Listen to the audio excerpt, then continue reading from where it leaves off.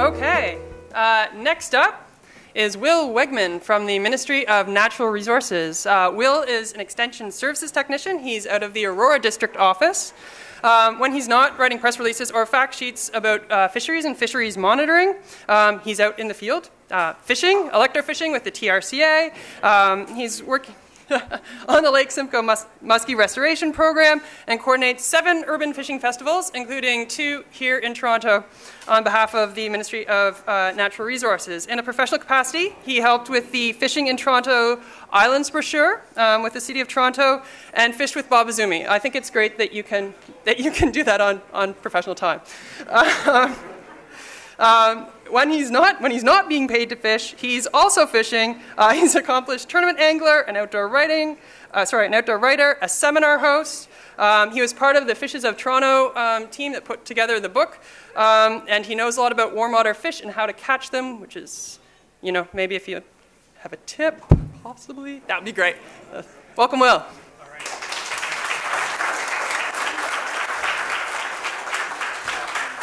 Actually, before I put my glass down, why don't we all raise a glass to Councillor Fletcher and thank her again for the wonderful work she's doing on behalf of anglers in this city.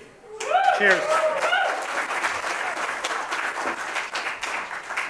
She just made it much more of a relief for me to come up here tonight, so I feel really good about that.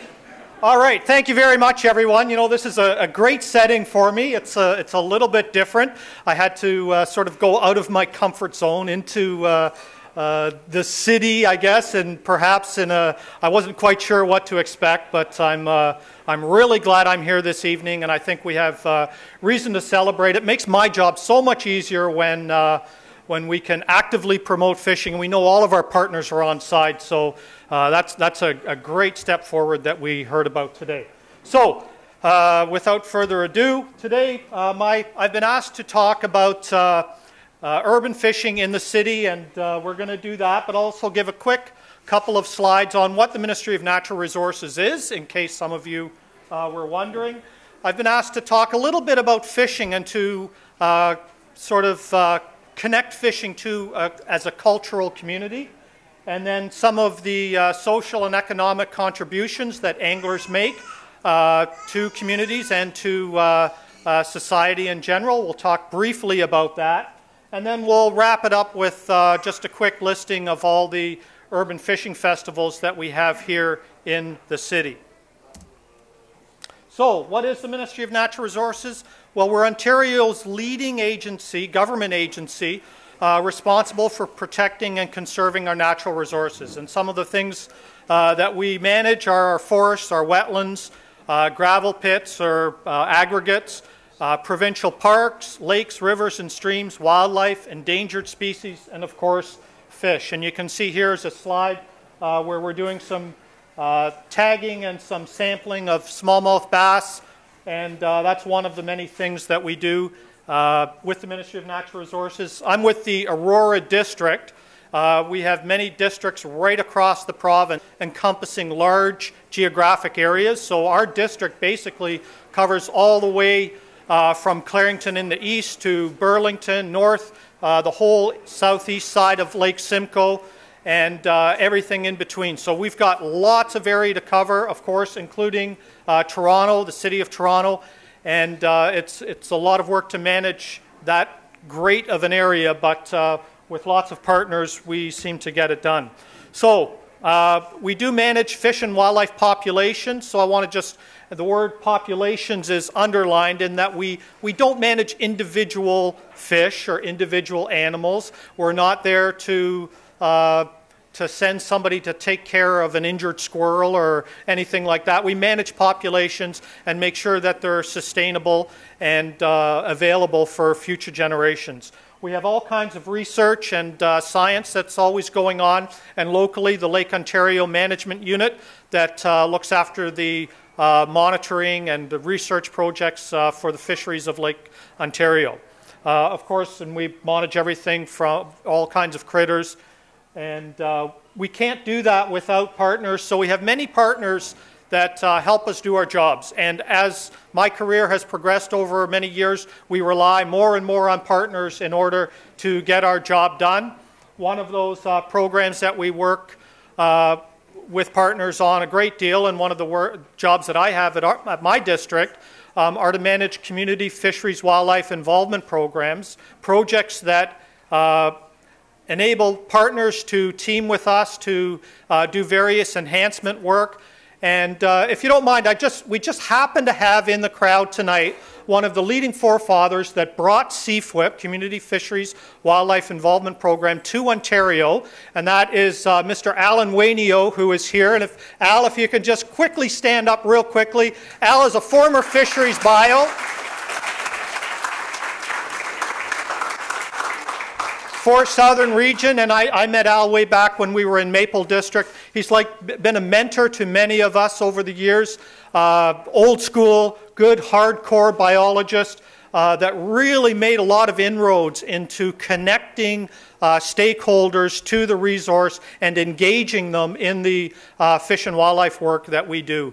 So it was really cool to see that he was here tonight.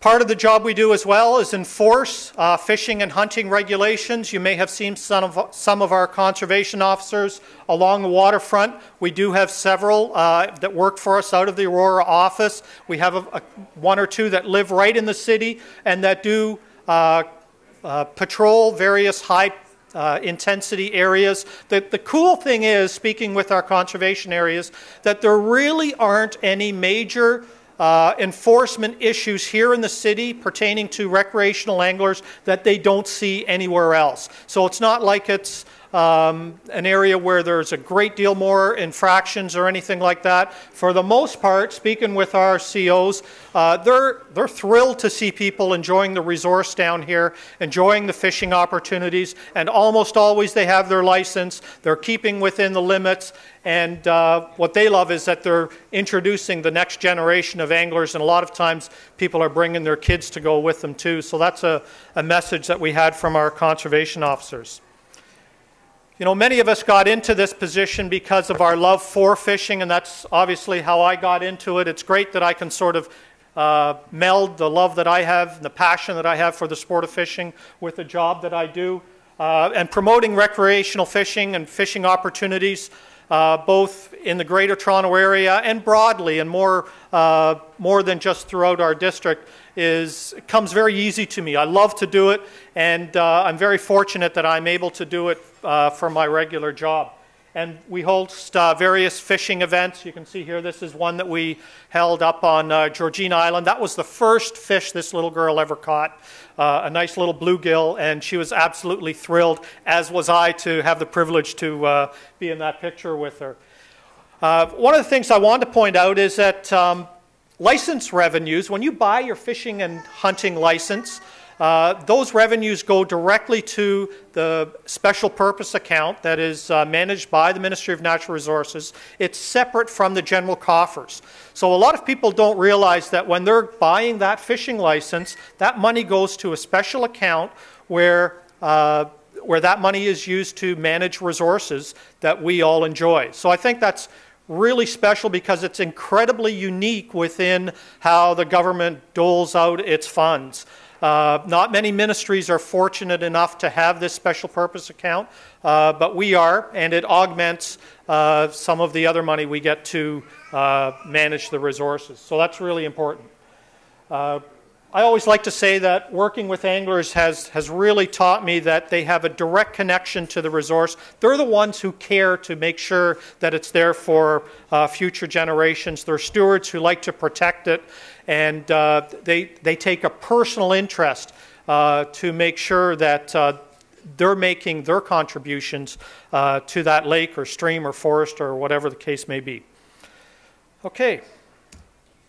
So what I love about fishing is that it means many different things to many different people, whether it's shore fishing here along the waterfront in Toronto, whether it's ice fishing up on Lake Simcoe, the most intensively fished inland lake in the province only because of the winter fishery, whether it's fishing in a tournament or just recreational fishing in a boat. The great thing is that all of those different segments of anglers, they're all passionate And what I like to promote is that we all respect each other's ways that we like to fish. No one way is better than the other. A competitive angler isn't any better than one who doesn't like to fish competitively. It's just so many different things to so many different people. I was first asked to do a fishing and culture talk a couple years ago for the town of Georgina, and it really got me thinking that I didn't really think of fishing as a form of culture until I started looking into it a little bit more and began to realize that, yeah, you know, it really is a culture into and of itself.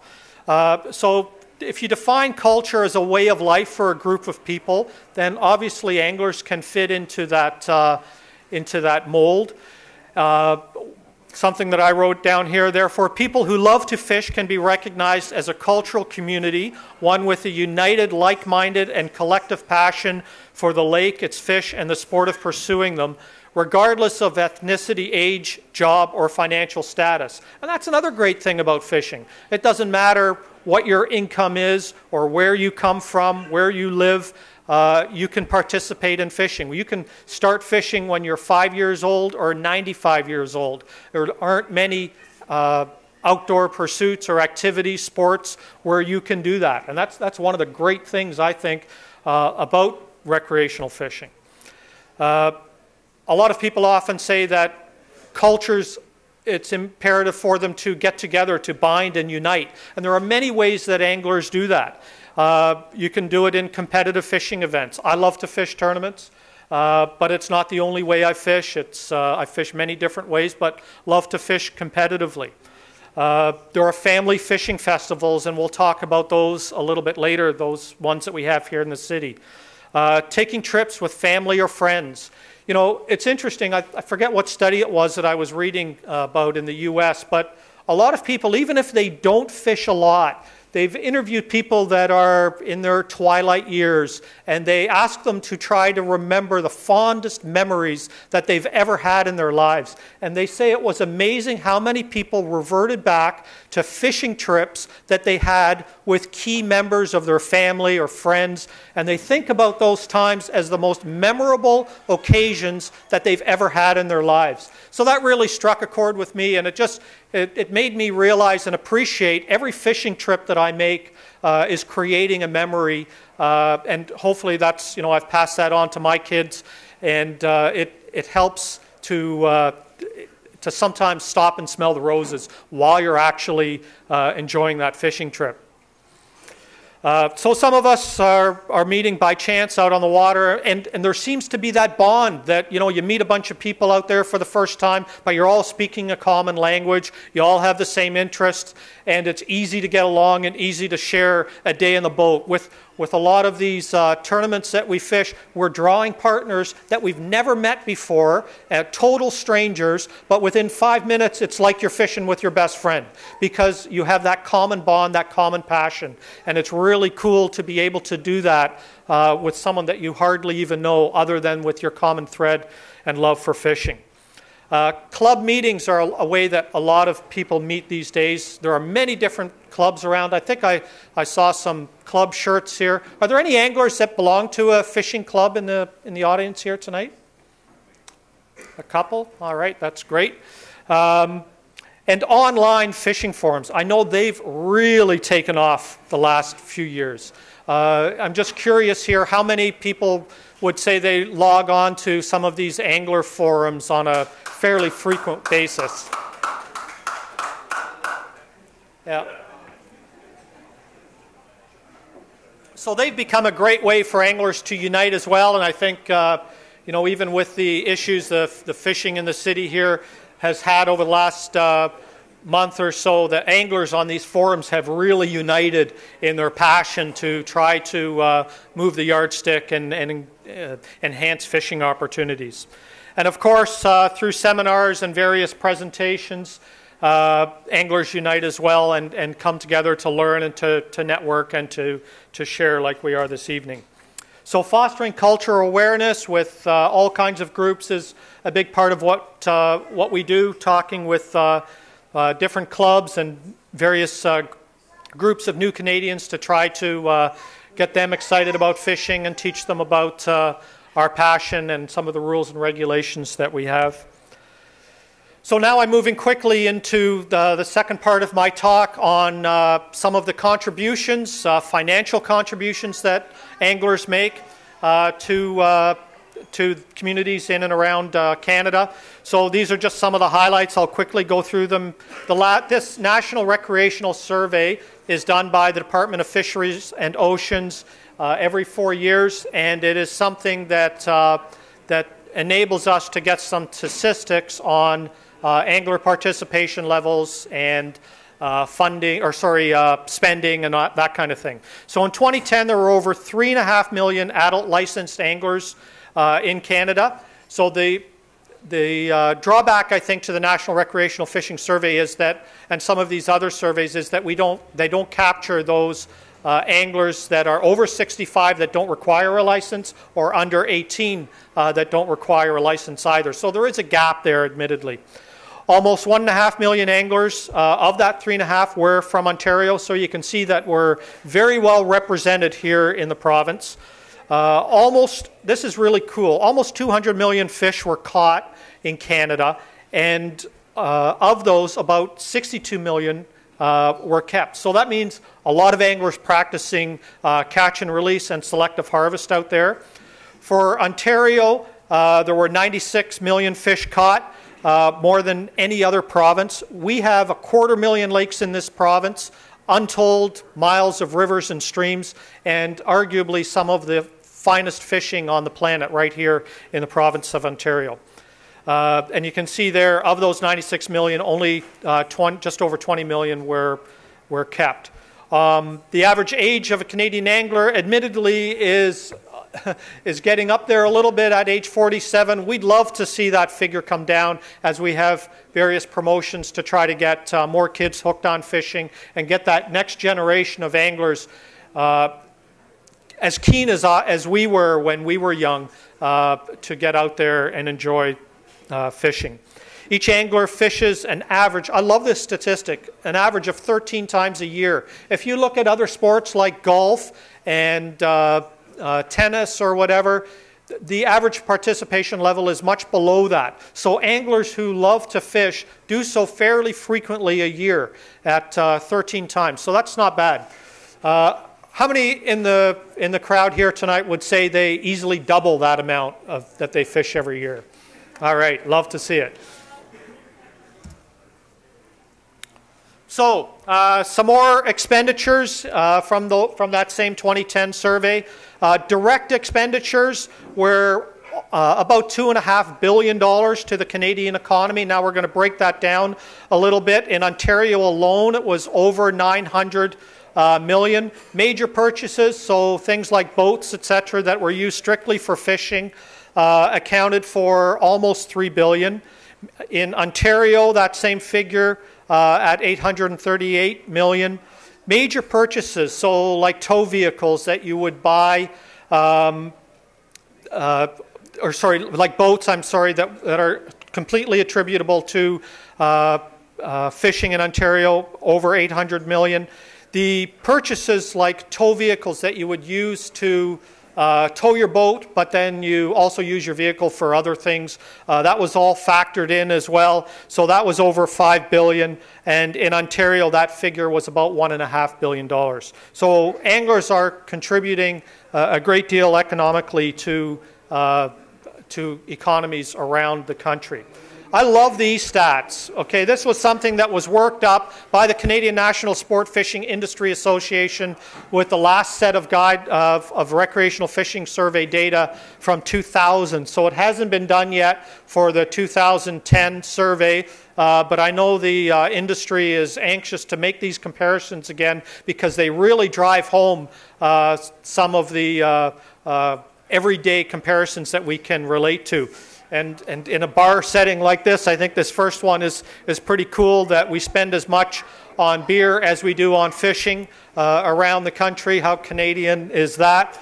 The voting strength of anglers across the country is 1.5 times the voting strength of those over 65. So that's kind of cool. Canadians, again, licensed over, or those over 15 who fish, outnumber those who play golf and hockey combined. Our national pastime, and more people fish than play our national pastime, and you can even add golf on top of that. So that's pretty cool that so many of us are out there fishing. And the artsy kind of slide in here for movie theater goers. We anglers spend 10 times more than all movie theaters bring in every year. So that's kind of cool as well.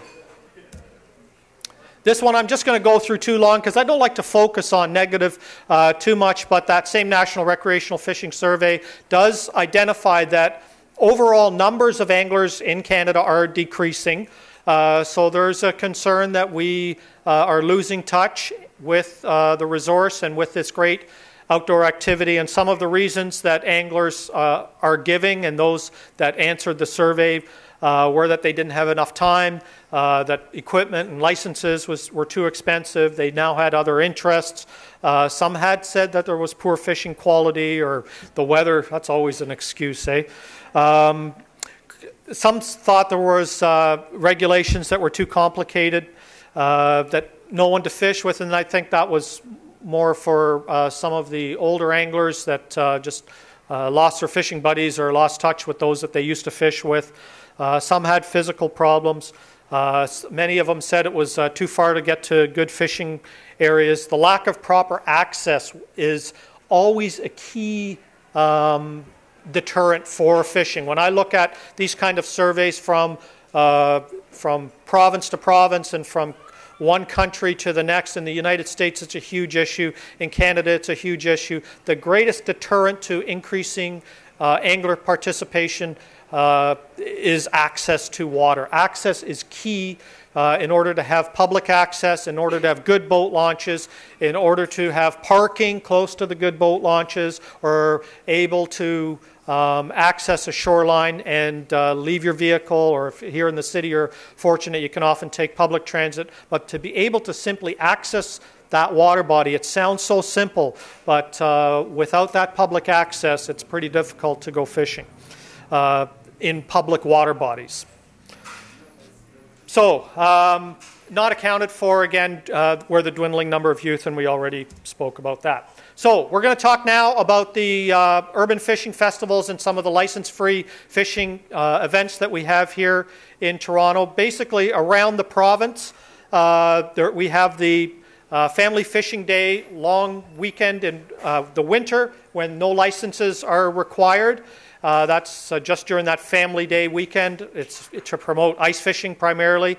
And then again, we have one in July. And this year, that license-free period, as has already been mentioned here, is from July 7th to the 15th in the summer.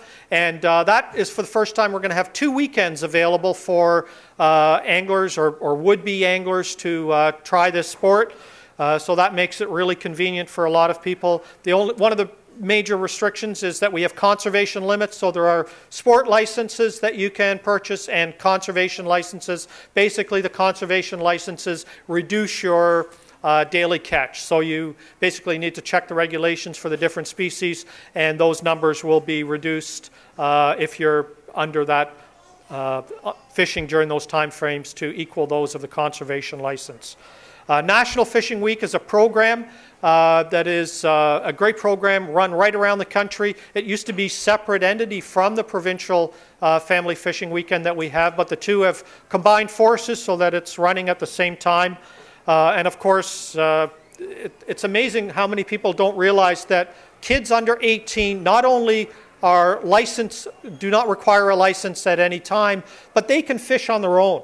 So a lot of parents call me and say, and their assumption is that their kids go under their license and they need to buy a license. That's not the case if you're an Ontario resident. Those children have all the rights and responsibilities of a fully licensed angler. So a 15-year-old kid whose parents feel that it's safe for him to fish along the waterfront can do so and have the full license or the sport license abilities to take home those limits, but he's also responsible to make sure that you can't fish for bass before the fourth Saturday in June, and that you can't use 2 rods, and that you can't snag fish, and you have to be able to identify your fish in order to know what you're taking home. So they also need those responsibilities that go along with a fully licensed angler. So here are some of the events that we have. We coordinate actually 8 of them around the Greater Toronto area. We've increased from 1 over for last year, and this is the 27th year. And I've been involved with this program for well over half of those, promoting these urban fishing festivals in the Greater Toronto area. The first one that we'll briefly talk about, we're just talking around the Lake Ontario shoreline, would be the one out in Pickering at Frenchman's Bay, and we saw the presentation there showing the walleye. Not too many walleye are caught from the shore during that weekend, but all kinds of other fish are caught. There's bass, and there's sunfish, and there's rock bass, brown bullhead. Amazingly, a lot of round gobies are caught, an invasive species. So we combine a lot of our education and awareness programming to some of these events as well, where we're showing people how to identify a invasive species like the round goby, and of course teaching them not to put it in the lake or not to release it, that kind of thing. So that event's happening on July 7th. We have one right here in the heart of Toronto, High Park, Grenadier Pond. Again, we've been promoting various fishing opportunities at Grenadier for many years, and about 4 or 5 years ago, Grenadier came on board. In no small part, I think, to one of the key players that we have here in the city of Toronto, Mr. Al Crawford. Al, I'd just like to stand up 1 quick second. He's been instrumental in having the voice of anglers here in the city of Toronto. Just received an email at 7:37 from the supervisor of Hyde Park asking me to meet with her at 9 o'clock tomorrow to discuss Family Fishing Day. This is the work of Will Wegman and Dave Chong and Debbie Pellikeen, who's here from the Aurora office. Without you guys, this would never have happened. Thank you. Okay, thanks, Al. We know it can't happen without you either. Okay, so that event is on Saturday, July 7th. We work with all kinds of partners to make these happen. The best thing about these events are that they're completely free. How many events can you take your family to where they're going to let you use the equipment? Free rods and reels available in many of them. There's hot dogs for the kids, drinks, refreshments. There's free bait, everything that you need in order to enjoy a great day of fishing with your kids. One of the finest events that we have is at Toronto Islands. We have a conservation officer here who's been to many of the events, and he's here in the crowd as well. Alex Smith, if you just want to wave your hand real quickly here to everyone. He's often at these events helping kids and getting them hooked on fishing. So, for more fishing information, you can just quickly have a look at these sites. Of course, there's our own natural resources site with all kinds of links. We have a great Fish Online tool. If you're ever curious about a lake and what kind of fish are there, link on to the Fish Online portion of our site, and you can find out about that water body. The more popular water bodies anyways, not all 250,000 of them are there, but well over 1,000 of them are listed on that site, and it's a great tool. The Ontario Federation of Anglers and Hunters, of course, lots of fishing information. The complete list of events around the province are listed on the familyfishingweekend.com site, and lots of information at just the OFAH site as well. Toronto Region Conservation Authority, they have several conservation areas where you can go fishing, and you can log on there and find out more about those. National Fishing Week, they also have a great little booklet produced by the late great Rick Amsbury, strong proponent of youth fishing and fishing in general. Produced this great booklet for kids that you can download free on that site. So, closing thought here. Anglers, we all need to be ambassadors for this sport that we love, and we're the stewards of the resource. People who actively fish have a direct connection to the water bodies they visit. They become stewards of the resource and feel a responsibility to conserve it for future generations.